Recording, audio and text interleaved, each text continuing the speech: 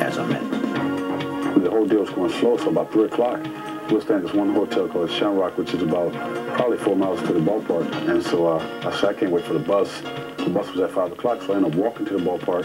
And once I got there, I'd never been to the Dome before. I didn't know how to get in, so I ended up climbing the fence, about an 8-foot fence, getting to the ballpark. And actually, I beat the trainers there. And on the mound, it is Dwight Gooden, the spring training record 0-0 with a 3 ERA. Dwight's parents watching, intently watching. Dan and Ella Gooden from Tampa, Florida. At the time, you're sweating, you're nervous, you don't know what to expect. And once you actually took the mound, you got out there and the hitters, I think Bill Doran stepped in the box, and it's like your legs buckle. Like you forget the whole thing, what you're supposed to do.